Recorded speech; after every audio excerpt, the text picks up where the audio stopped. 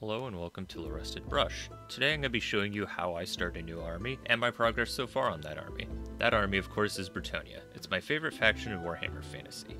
I love everything about this faction. The lore, the miniatures, the tactics. In any game I play, video game or tabletop, I just love cavalry.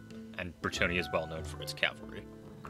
So I bought a used Bretonnian army a few years ago for a good price. It was all assembled in Prime. Some of the units even had paint down on them too. They did a tremendous job doing conversion work, especially on the banners. So that army stayed in my basement for a while until now, when I heard about a Warhammer Fantasy event that was happening near me. This was no ordinary event either. It was being organized by the famous Val Heffelfinger, a legendary Warhammer podcaster who recently started playing Warhammer 8th Edition. Not only that, it was being posted in the mini wargaming bunker. I haven't been to the new location, but I'm really hyped to see it. I had to decide on an army to bring, and this was a perfect excuse for me to actually start painting my Bretonnians. Now it was time to start the project.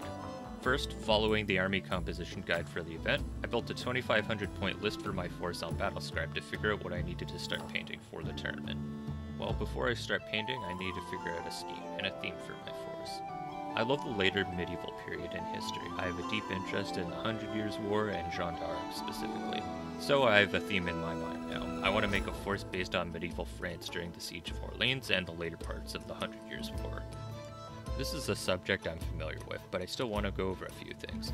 I start by finding heraldry from online and from a book I have.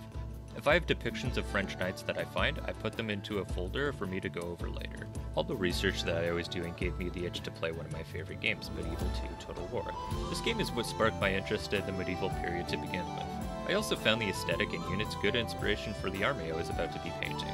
With a theme in mind and the research done, it was time to move on to painting. I only started at the beginning of November, and I started with the largest unit, my block of 49 men-at-arms, and man did they take a while.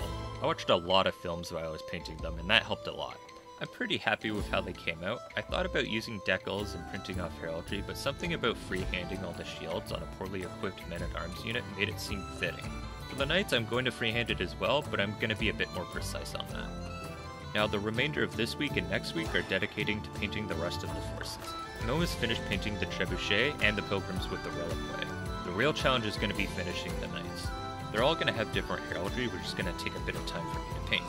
I have my deads, I'll have it fully painted by the 24th, but that's not going to stop me from continuing after the event's done. Anyways, I wanted to make a quick video on this project just to show how I start an army project, and hopefully I'll show the army once it's done in December. I hope you enjoyed the video, like, comment, and subscribe for more content. Take care, everyone.